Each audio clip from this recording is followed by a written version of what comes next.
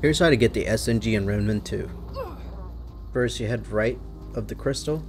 There should be a lock crate up here. Then you put in the following code 0415. This should give you a key to a locked door here at the ward. Then you want to head this way to the locked door. I'm going to fast forward this.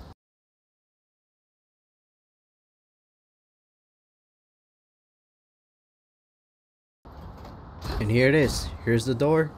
Once you put in the key, you should be able to get the SMG.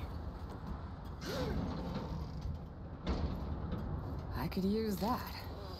If this was helpful, please like and subscribe. I'll leave my friend code if you guys want to play with me in the comments.